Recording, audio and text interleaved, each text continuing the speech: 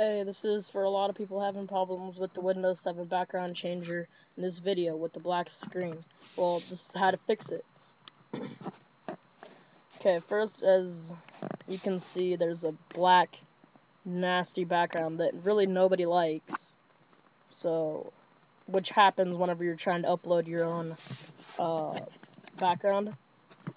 Whenever I tried this, I tried uploading a Modern Warfare. Well, how to fix this, you go to Browse. Click on the computer tab, go up to the drop down menu, click on Acer, then go down to Windows, search through for System32, the folder, then you want to look down and through it. It might be kind of hard, but you want to look through for a program called OOBE, or UBI. Okay,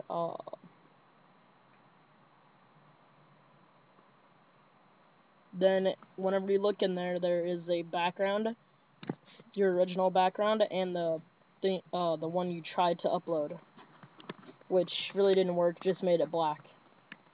So you just want to double click on the background, click apply, and then I will be back in a minute whenever I'm done logging off.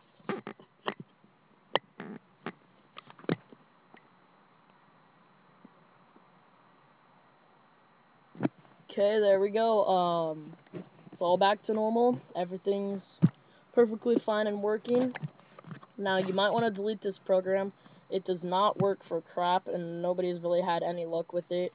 So, I hope this video has helped you in any way to fix this, your black screen.